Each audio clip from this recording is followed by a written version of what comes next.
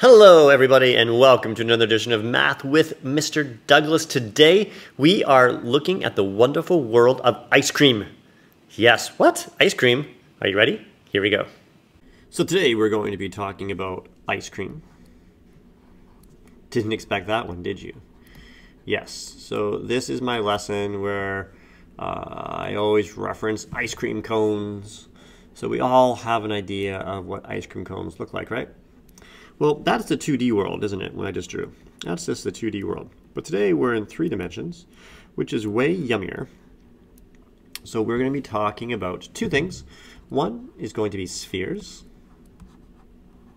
So that's your ice cream. And, of course, we're going to be talking about what I think is the most important, is cones. I'm a big fan of the waffles, of the waffle cones. And if you happen to be in Singapore and you happen to be watching this video, Birds of Paradise has handmade waffle cones. They're so good. They're so good. I think Earl, yeah, they're just awesome. Head down Birds of Paradise. There's one in Changi Airport, and I think there's one in East Coast as well somewhere. There's my blurb. I didn't even get paid for that advertisement. Can you believe that? I hope it's still around like in 5 years when this video is still here. Anyways, that has nothing to do with what we need to know right now. What should we start with first? Let's do cones. So cones, I'm going to give you some formulas. One for the surface area. We'll do that first. I always abbreviate surface area as SA because I'm lazy. And the other one's going to be volume. So volume.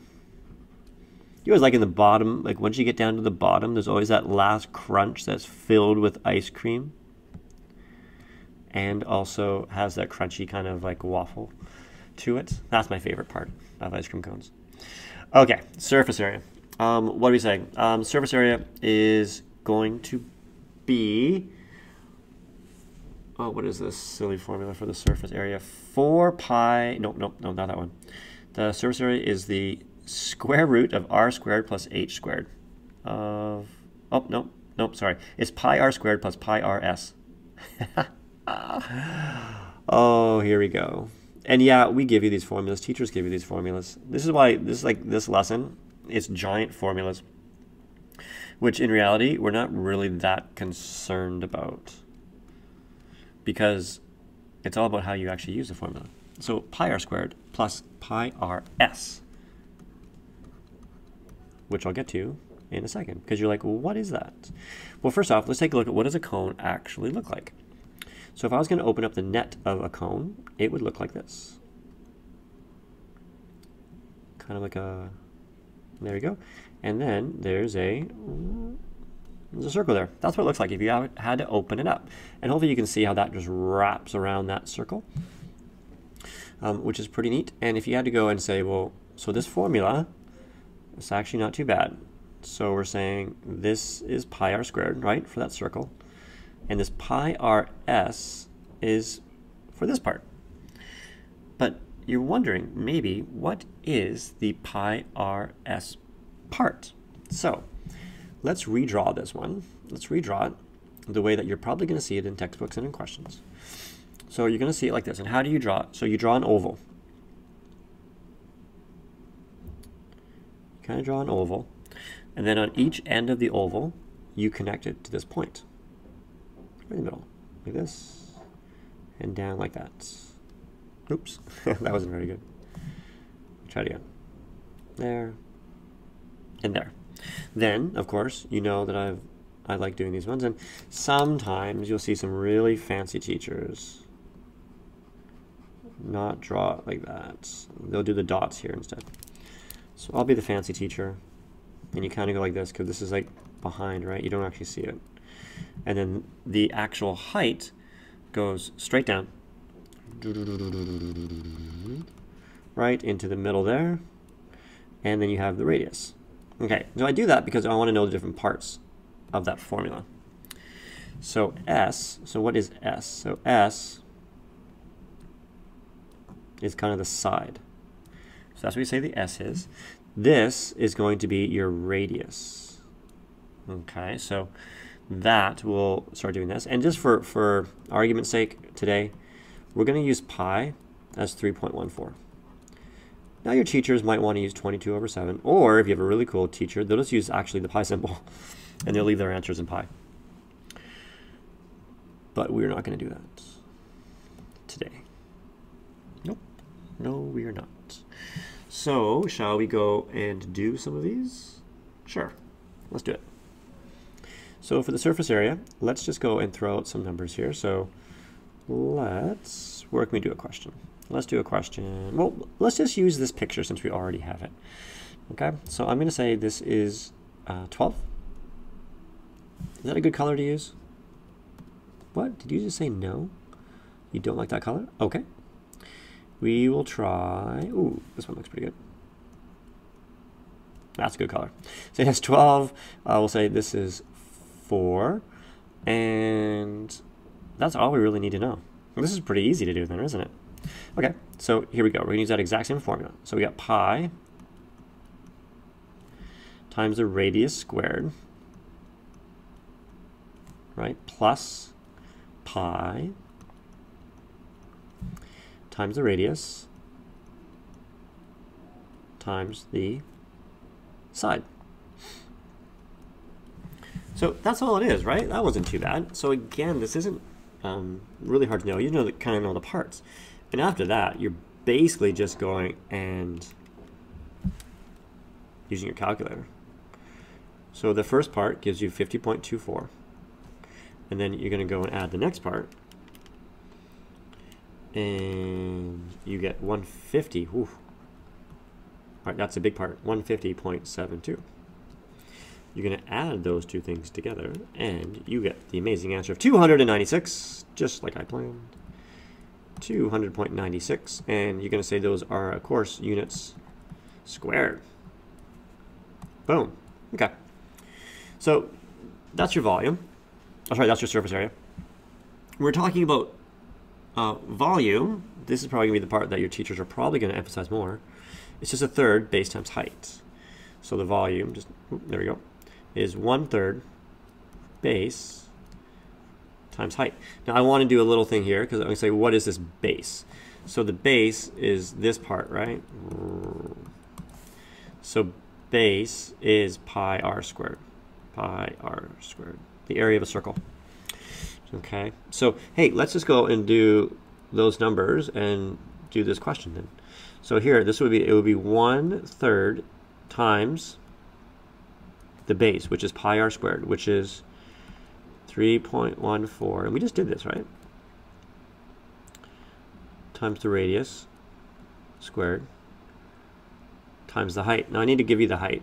So I'll give you the height here. And I'll say if that was 12, the height was 10 times the height. There. That's what it is. So right away, so it'd be 1/3, and we know what this is right now, don't we? Because we just did it, we did it right here, didn't we? 50.24 times 10. So that's all we're going to go do, and it's going to multiply all those together, basically. That's not too bad. And times it by, now you're using, obviously, a fraction. So it depends on how your teacher wants answers, but usually when we're talking about all this kind of stuff, using decimals, and you get a little repeating decimal here. So 167.46 units cubed. Can I fit it in? Oh no. Oh, I totally can. Units cubed. There we go. So that's surface area and volume of a cone. Okay, pretty straightforward, not too bad. I can't believe I fit all that into one thing. Let's get on to spheres. So on to spheres. So for a sphere, what's the best way to draw a sphere? The best way is usually a circle. That was a horrendous circle. And then you're going to add in some, like a super skinny oval. Like that. Kind of shows you that, oh look, it's 3 dimensions. And then you're going to add in what the radius will be. usually we kind of go like this because you need to know the radius is, and that's r. That's usually how we draw a sphere. You look at that like, oh, okay. You know, if you're in my class, then then you do this. You draw this circle here, and then you get a green color because you need a green color. And you go, vroom, vroom. And right now, if you know what is happening right now, of course, it's shooting. What is it shooting? It's shooting Alderon. And otherwise, boom, die. There we go. If you have no idea what that reference is, go watch episode 4. So, what do we need to know? We need to know the surface area of a sphere and the volume. And I'm not going to draw a net of a sphere because the net of a sphere is ridiculous to draw and it doesn't help you at all. But we do need to know the formulas because that's awesome. So the surface area is going to be pi, good old pi. Oh, sorry, let's go 4. Actually, you know what? Most people like to have the 4 first. So it's 4 pi, that's better. 4 pi r squared for the surface area, and the volume, I'll give that to you right now, why not, is 4 pi r cubed, 4 pi r cubed, all divided by 3. There we go. So you can notice you only need one little thing when you're going and calculating this. You just need to know the radius. That's it. So, let's just say you had a complete Death Star, and you were told that the radius was 5 centimeters. So this is what the formula would end up looking like. 4 times pi times your radius squared. Okay, so that's it. So again, you're going to jump on your calculator and you're just going to go and do that.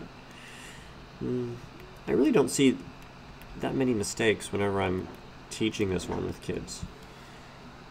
This one actually ends up being a really awesome answer of 314. And we're saying this is centimeters squared.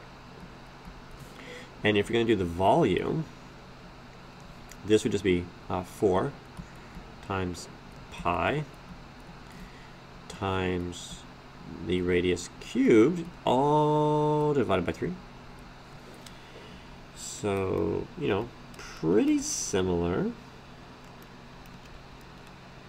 And you get kind of an ugly answer of 523.3 repeating. Good little thing there, right? They were saying centimeters cubed, so this volume. But here's the thing. So the start of this lesson, it was all about the ice cream cone. So I'm going to tell you what teachers do. I can almost guarantee that your teacher is going to do this. They're going to give you a question that's going to say, what is the volume of the ice cream cone? That's what they're going to do. Which is easy peasy, lemon squeezy, because you've watched this video. Right? There's your little, like that, right? Now, knowing ice cream cones, what is the actual ice cream part? What is it? It's half a sphere, isn't it? So, it's half a sphere. So, if you were doing this question, let's just hypothetically say, you would need to take the volume of a sphere, and you'd have to divide it by 2 if you're doing ice cream. For ice cream cone problems, okay? So, teachers love ice cream cone problems. I think it's because, like, what makes a nice shape. And plus, we like ice cream usually, so it kind of goes hand in hand. So, there is your volume and surface area of spheres and cones. Go grab yourself an ice cream. Birds of Paradise. Have fun. Thanks. All right. Before you stop this video and run out and go and get like a double fudge extra scoop with chocolate sauce and a waffle cone, go click subscribe or watch more videos. Do something that will improve your math knowledge. Until next time, have a great day.